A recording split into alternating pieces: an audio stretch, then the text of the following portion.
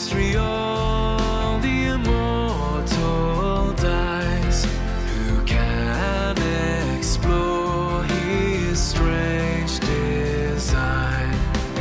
In vain the firstborn seraph tries to sound the depths of love divine. 'Tis mercy, or let earth adore. Let angel minds inquire no more.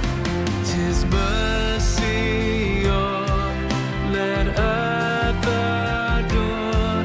Let angel minds inquire no more.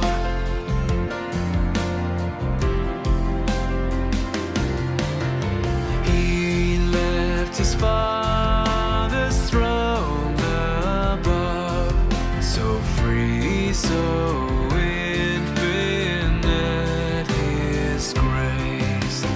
Emptied himself of all but love, and bled for Adam's helpless race. 'Tis mercy, all immense and free. For all my God had found out me. 'Tis mercy, all immense and free. For all my God had found out me.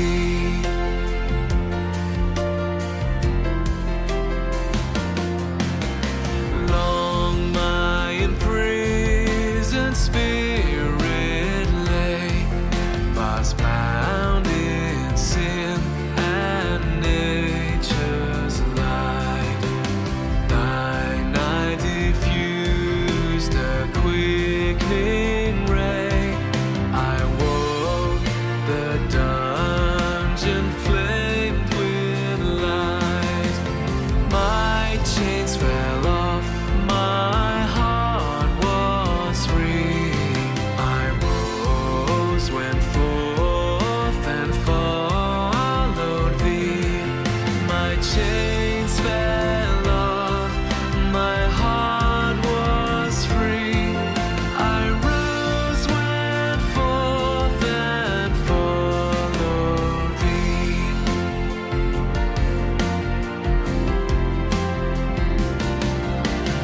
No condemnation now I dread.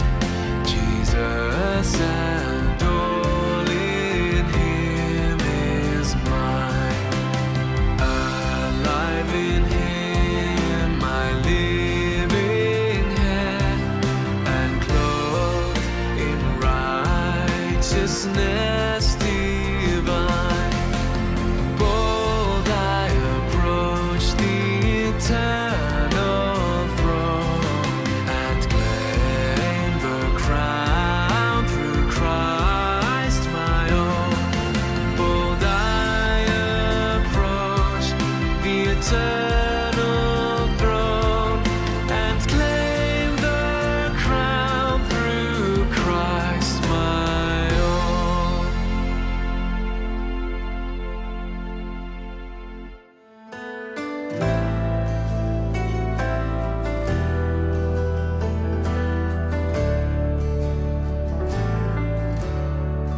In Christ alone, my hope is found.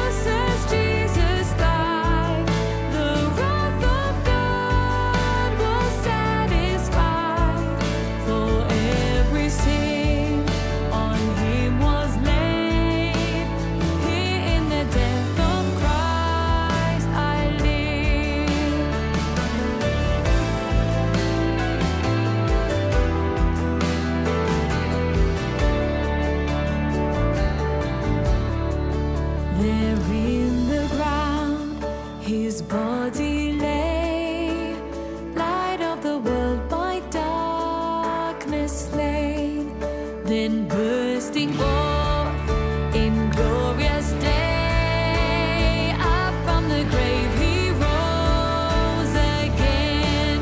And as he stands in victory, sin's curse has lost its grip on me, for I am his and he is mine, bought with the precious blood of Christ.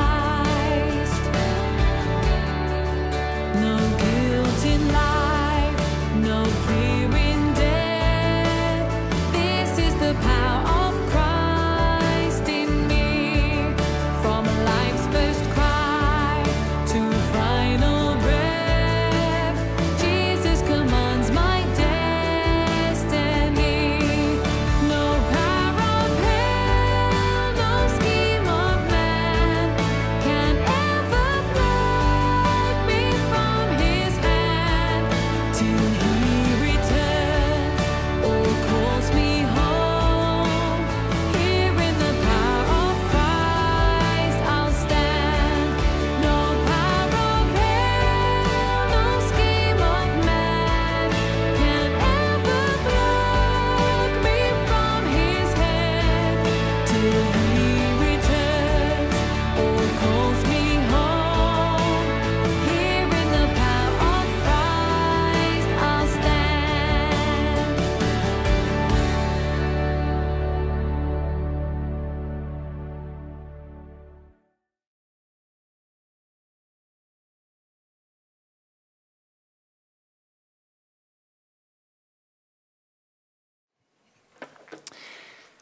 So last September, we launched into an extended 3-part sermon series as a way to celebrate 200 years of God's goodness at KCC in Keswick Christian Church and through Keswick Christian Church. In part 1, you might remember, we glanced back to remember. Can you say to remember? To remember. To remember some of KCC's history, how it began by a young married lady named Mary Stogdill, who lived in New York, came with her husband as a pioneer to Georgina, to Upper Canada. Confederation wouldn't be a thing for another 46 years. And she came up and found that there was no church that she could worship in like she had back home in New York. So she wrote back, and I think it was over a period of a year or two. She was persistent. She persevered. And finally, in response to her invitation, to her letters to come on up here, there's a big need in Georgina, a pastor by the name of Alan Huntley came up. And they started to meet in the home of Darius Mann. Just a home, right? Well, on October of 1821, in the chilly waters of Lake Simcoe, Alan Huntley, with the momentum that God used from Mary Stogdill and the hospitality of Darius Mann, they baptized 10 people in Lake Simcoe 200 years ago last October. And 43 charter members joined what was then to be called Keswick Christian Church. You know, that was 25% of all of Georgina. The whole this church was a quarter of the population of this area. So you can imagine what wonderful goodness that we experienced at our launch point. So back in the fall, back in September, we looked at important things that God urges all of his people from all time to remember about him, to remember about what he's done. And you'll remember this. It's important for us to glance back, just glance. It's more important for us to gaze forward. And so we took the necessary look back, but where we wanted to linger was to lock into the future, into what God has ahead for us. So on our anniversary Sunday, we pivoted. We turned our focus to part 2, to renew. Can you say renew? To renew the purpose that God calls us to, that God has always been calling his people to from the very beginning. He's calling us to be pursuing life in Christ. You say that. He's calling us to be pursuing life in Christ. One more time. Pursuing life in Christ. And of course, the way we do that is to pursue Christ, to pursue Jesus. We learned how important it is for us to be loving God, to be living God's word, to be growing with God's people, to be going into God's world, and to be investing in God's work. Who's the hero in all this? God. Yeah, God is. And so that's how part 2 ended. At the turn of the year, January, we began part 3. We began a journey through the book of Daniel to recommit ourselves. Would you say that? To recommit ourselves to God, who has lavished such goodness on us in Jesus. In Jesus. And so to recommit ourselves to a life like Daniel's, a life of steady, focused, unfading loyalty to the loving Lord that we have come to know, to the one who has just showered his goodness on us for so many decades. Today, we wrap up this extended series with a look at costly loyalty. And we'll do it with 2 portraits. Yes, of course, one of the snapshots that we're going to look at this morning is Daniel, right? Daniel, the guy that we've looked at, a real historical person in the Bible, in Babylon. But the other snapshot we want to study today, I want you to get to know today, is that of a more recent chap named Ezra. Ezra Gibe. You've heard of him. You will. 2 men, Daniel and Ezra, separated by about 2,500 years, 2,500 years, with one thing in common, a costly loyalty to God. So I just feel like we need to pray again. We really need God to be working on our hearts, shall we? And so God, because you are the God of heaven, the God over heavens and over the earth, you're the God most high. As we look at these 2 lives quickly today, one in your word, the other a more recent part of your plan, would you help us to see what you want to build in us, to what you want to strengthen in us? Lord, teach us. We're listening. Shape us. We're soft. We want to be more like Jesus, we pray. In his name, we pray it. Amen. So a man named Ezra was sitting on his heels like good Africans always do, and he was watching the late African sun set onto the horizon. In front of them was this wide river, hundreds of meters wide, flowing fast like a current, but that current wasn't enough water to douse the trouble that was in his heart. You see, Ezra had come here, and he was pleading before God, saying, God, why would you bring us here and make it come to this? Why? Years before, Ezra had come to know the good news of Jesus, that Jesus, God so loved the world that he gave his only son, that whoever believes in him would never perish far from God forever, but have eternal life together with God forever. That good news had transformed Ezra years before, and he knew that that good news of Jesus propelled him to these parts where people had not yet heard the good news of Jesus, and that's why he was here. He knew that God wanted him here. He had come in with his family to this village. They had met the chief, big, bad chief Domago. Just try to say it. Chief. Oh, you got it. Chief Domago. And the chief had said, oh, welcome, no problem. You can just build your hut outside of the village there on the outskirts of town. Come, shop in our marketplace. Enjoy our life together. We want you here. But Every time Ezra or his wife went to the market, the people were ready with their smiles, but they said, you know, fish are scarce now. All that water. Fish are just not doing so well now, you know. We got no rice like we used to. We just got no food. There was food, but not for Ezra, not for his wife, on Chief Domago's orders. He had said, smile, be friendly, but let's starve those strangers out of town. And so, of course, Ezra was beside this river. He was listening to his baby, their baby, wailing in the background in the hut, who was starving, as he and his wife were as well. And so he just prayed, Lord, with a plea that could just reach the other side of the river. Would you please help me reach Chief Domago's heart?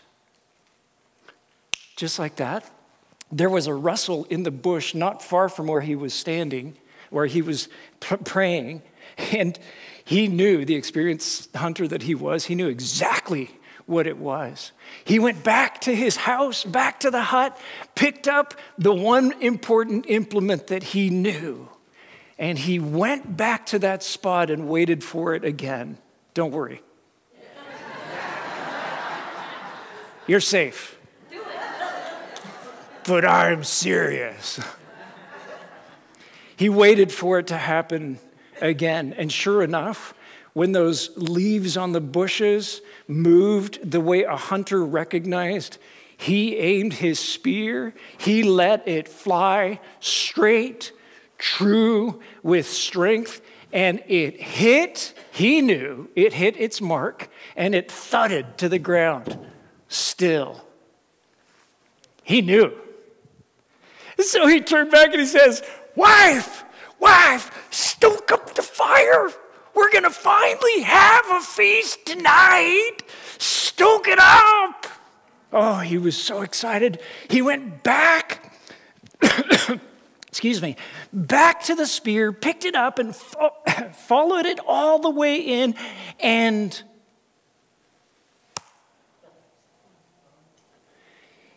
he had just speared Chief Domago's favorite hunting dog.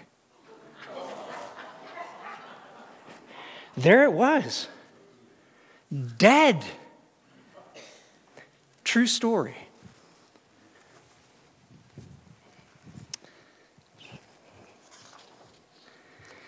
Where does costly loyalty come from, Christian?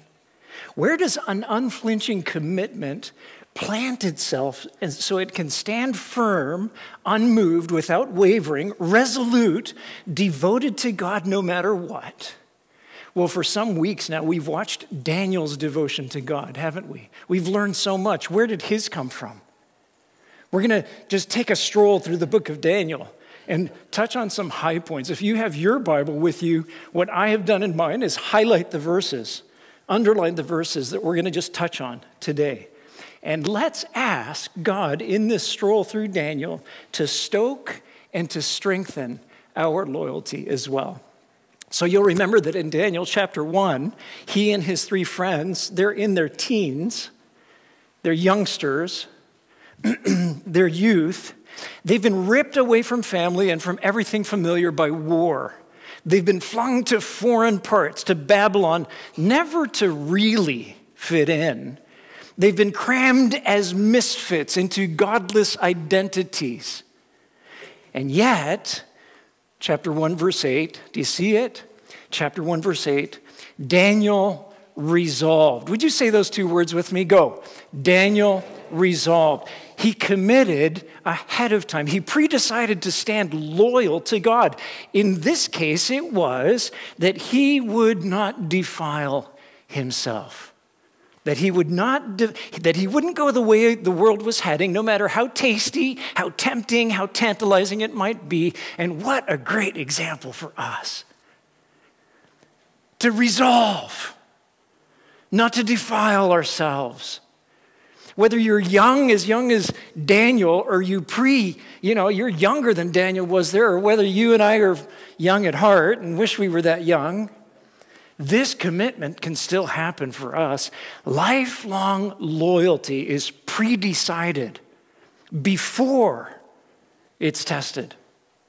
It's pre-chosen before it goes into the crucible. So don't wait until you're tempted to go, what shall I do in this choice? Don't wait until then. You know, when you and I are driving cars, we don't wait until we're in the intersection to decide where to turn, do we? We do that and we'll cause a wreck. We'll cause a pileup. No, that kind of decision must be anticipated. We've got to choose where to turn in advance, or we make a wreck of things. So, Christian, preset your devotion. Pre-choose your allegiance. Pre-decide now for later. Daniel did, and he did it in his teens, guys, for a lifetime. For a lifetime. What was the result? We'll look at chapter 1, verse 9. God gave Daniel favor and compassion. God gave Daniel favor and compassion. You see that in verse 9 there. And then look at verse 17. God gave him and his friends standout results as well. In the final exam, with all that they had learned in this whole new culture, this whole new potential of influence in Babylon, God made them standouts. And God gave them a whole new position in the king's cabinet, influence on the king. But you'll remember this, right? Their preset allegiance didn't guarantee that life would all go smoothly, right? And it doesn't for us either. It certainly didn't for Ezra. He had just killed Chief Domago's favorite hunting dog. Well, he just left the carcass there with a spear still stuck in it, and he went back to his position by the river, just pouring out his heart to God. Lord, I just prayed that you would help me reach Chief Domago's heart, and why? How? Well, a thought interrupted that prayer. It went something like this: Ezra, don't be so stupid, man. Why don't you just go to the dog, take out the spear, pick it up, and throw it in the river? The current is going so fast and so strong that in a few days' time, when the vultures are doing their cleanup, nobody will even see them. And when Chief Domago goes, "Where's my hunting dog?" you go, "What? What dog? Haven't seen it for days." But there was another voice, another thought that was louder and clearer that said, no one will ever know. I will know. Ezra, I have bought you at great cost. I have brought you here. Now you go and do the right thing, even if it's hard.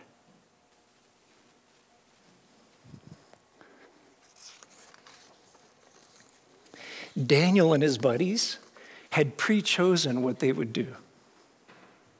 They'd already chosen. And in chapter 2, we saw it.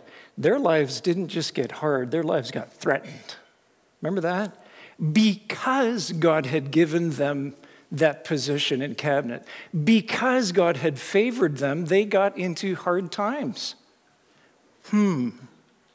So Daniel, we watched him, he calmly gathers the facts. What's going on here? Why are our lives at risk?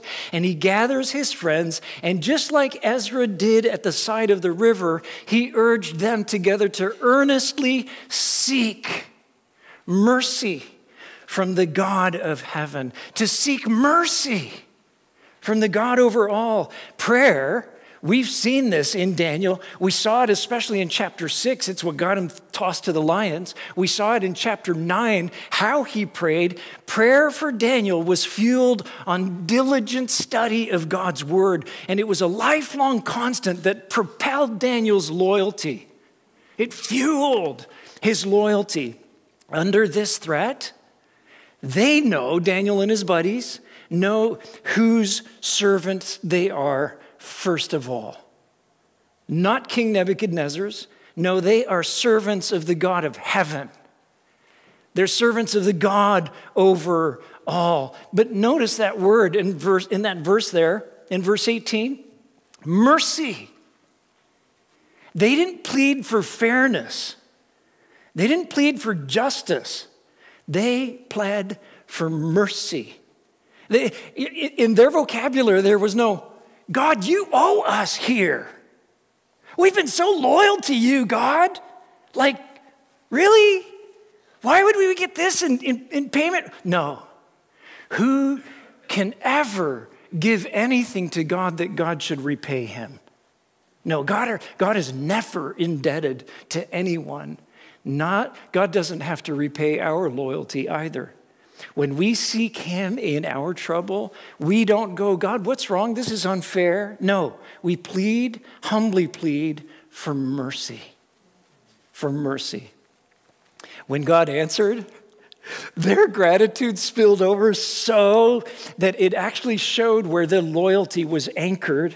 Look at verses 20 through 22. These guys, they didn't stop praying. Now they shifted to gratitude and to thanksgiving. Blessed be the name of God forever and ever, to whom belong wisdom and might. God, this God, the God we've been pleading to, who's just answered us, is the all-wise.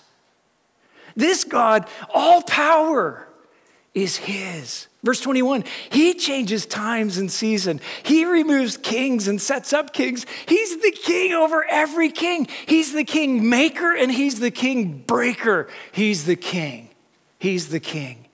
They went on, he gives wisdom to the wise and knowledge to those who have understanding. Verse 22, he reveals deep and hidden things. He knows what's in the darkness. And the light dwells with him. This God, our God, who we pled to for mercy, who's answered us like this. He knows everything.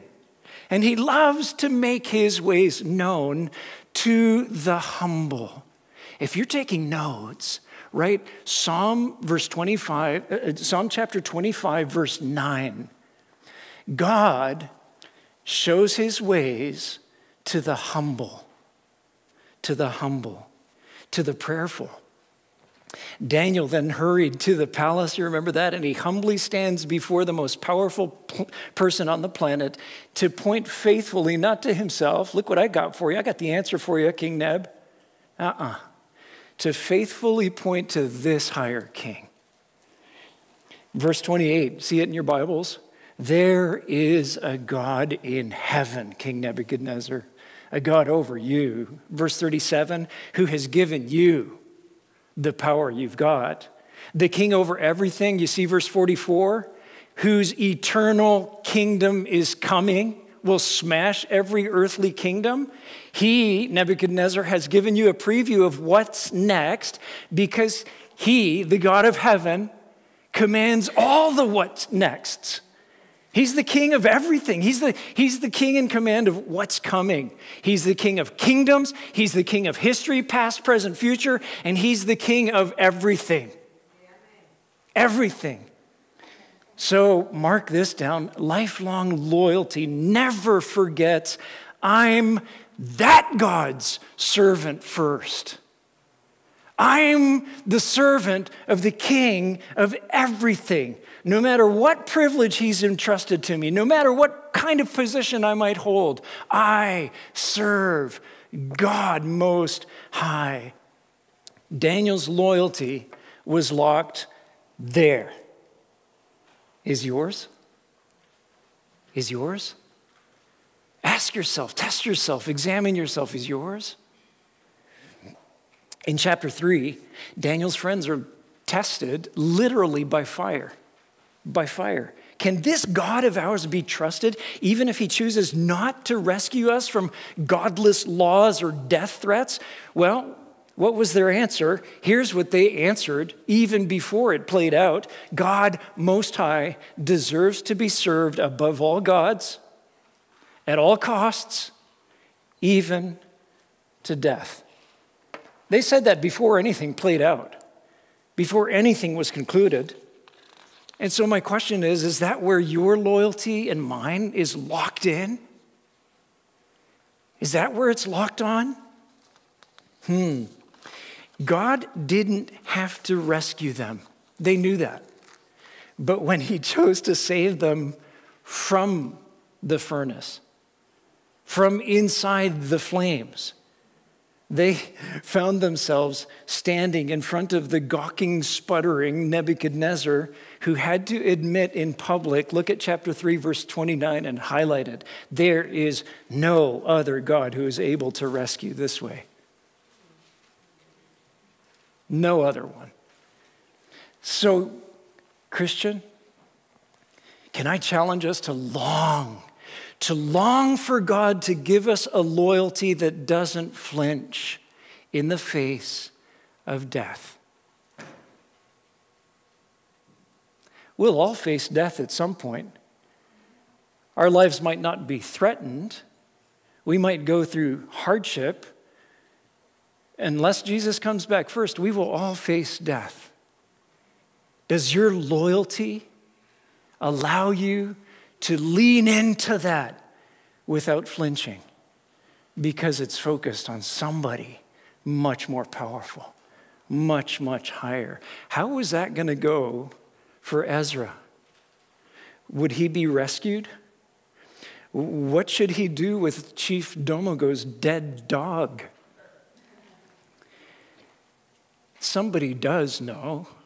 Don't just throw that carcass in the river. I know. I bought you at a great price. You're mine. So you do what's right, even if it's hard. Well, Ezra got right up. He knew who was in command. He'd pre-decided that. And he went back to his house just a few steps away, and he grabbed all his life savings, just a few coins wrapped up in a wrinkled handkerchief. He tucked it away, and he went back to where the spear was, and he followed that all the way in, pulled the spear out of the dead dog, picked up the dog, put it gently on his shoulders, and marched off, headed in the direction of the village. Now, by this time, the sun had set, and he knew that in the village, they would all be outside enjoying the first cool of the evening, the African evening.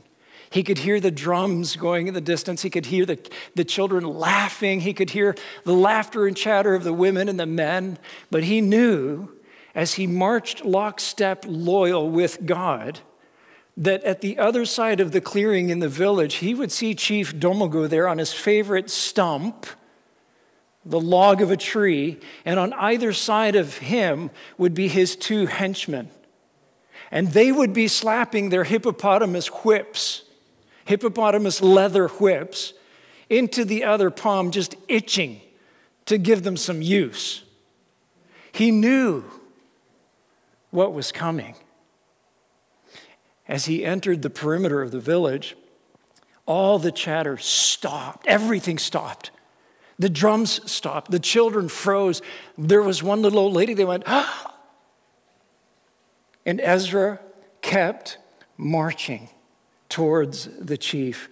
When he finally got there, he placed Chief Domago's dead dog down on the ground. And of course, when he looked up, all he could see was Chief's eyes bulging with disbelief.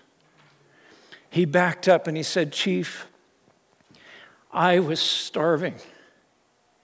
I didn't know what to do. My wife and child are starving. I thought that the movement near my house was game. I thought it was supper, but I was wrong. I've just speared your favorite hunting dog. This will never compensate for it. I'm sorry. I apologize." And then he began to take off his shirt because he knew what was coming.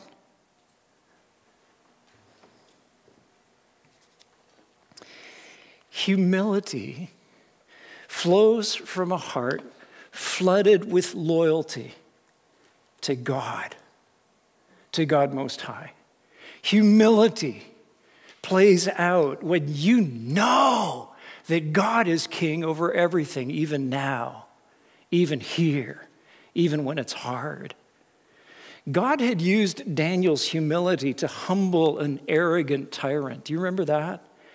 Would he do that for Ezra? Back then in Daniel's day, when the once arrogant and now humbled Nebuchadnezzar recognized that God really is the Most High, that he wasn't, his reason returned to him. And look at chapter 4, verse 34. In his words, this is like the centerpiece of the book of Daniel. Bracket it, highlight it, memorize it if you can, right? I bless the Most High, says this pompous king now humbled. I blessed the Most High, there is a Most High, and praised and honored him who lives forever. And he keeps going. For his dominion is an everlasting dominion, and his kingdom endures from generation to generation. See verse 35? And all the inhabitants of the earth are accounted as, you say it, compared to the Most High. All the inhabitants of the earth are treasures to him, valuable to him, but by comparison are nothing. And he does according to his will among the hosts of heaven, the angel armies, and among the inhabitants of the earth, everybody that populates the face of the planet. And none can stay his hand or say to God, what have you done? You see what King Nebuchadnezzar realized? You think you can stop God? I thought so. Ha! You think you can correct God? I thought so. Ha! No, God is king over everything. And this from the mouth of the most powerful person on the planet at that time. So look at verse 37. He said, chapter 4, verse 37, now I praise, I extol, I honor the King of heaven. I'm putting him exalted in the place that he deserves. For all his works are right, and his ways are just. And those who walk in pride, like I did, like I was, he is able to humble. You see why humility flows from that kind of a heart? Would that happen with Chief Domago? Or would the whips fly? Get up! Ezra got up. At this point, Chief Domago's eyes were bulging with anger. His neck veins were popping. And if it were even possible, there'd be smoke coming out his ears. Get up! He did. Ezra, I've never seen a man like you. If any of these guys had killed my favorite hunting dog, you know what they would have done?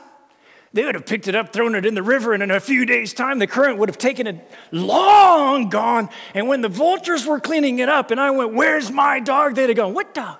Haven't seen it for days. You're different. You tell the truth even when it's costly. No, I need to say sorry to you. I was the one starving you out of town. I've never met a man like you who wants to tell the truth when it's this hard. Now, tell us what you've been trying to tell us. You got our ears. And that whole evening, God answered Ezra's prayer. Help me reach Chief Domago's heart. That evening, he had not just the chief's ears. He had the ears and the full, undistracted attention of the whole village. And this bone-thin man shared them the good news of Jesus. The God that made them so loved them that he sent his one and only Son to die for them, to forgive them, to give them the righteousness they could never earn and never deserved. And he said, this is who I want you to know. He gave them the gift. He gave them the opportunity to trust in God's goodness for them through the Lord Jesus. And that evening, not only Chief Domingo, but all of his wives, not just the henchmen, but all of their wives, not just the whole village, but everybody in the village and everybody in the surrounding countryside came to trust Jesus as their sin taker, as their sovereign. Why? Because a bone-thin man with a dead dog told them about the living Savior that they needed so badly at extreme cost to himself. Talk about such loyalty. You know, it wasn't, news like that runs rampant, doesn't it? It sped, the news of this dead dog and the living Savior spread all over the surrounding villages. And by the time that Kathy and I went to Africa as missionaries in the 1990s, where we went in our region, that was the reason why Ezra and Domingo was the reason why there were already dozens of churches. There were already hundreds of believers in the Lord Jesus Christ because there was one man who decided he would do the right thing, even though it was hard, because of his costly loyalty to his living Savior. You know, Daniel's long life has taught us that costly loyalty is locked onto who God is. Focused on him, the God who is the King of everything, the God who is our rescue, the God who is the Holy One we humble ourselves before and confess our wrongs to, the God who is the one in command of angel armies, the one who perfectly writes all of the what next before they even happen, the one who will one day trample the greatest evil of all, the one who will judge the living and the dead, the one who will one day set up his kingdom as promised and will rule in righteousness forever. Forever. Costly loyalty wisely locks its focus on and stays in lockstep with the King of everything. And why not? And why wouldn't you? Do you know that Daniel's name means God is my judge? God is my judge. And God Most High, helped him to live up to his name every single day. Daniel lived like God was watching every day. He lived devoted to God's presence every day. He lived like one day he would give an account to God for all of his days. And as a result, remember this? He lived under God's delight every day. He was greatly loved. Greatly loved. You say it. Greatly loved by God. So let me ask us, is that where your loyalty is locked onto? Is that where it springs from? If it is, you are wise. You are wise. And so Daniel 12, verse 3, highlight it, concludes. And those who are wise, like Daniel, like Ezra, shall shine in the dark, in the difficult, even when it gets painful.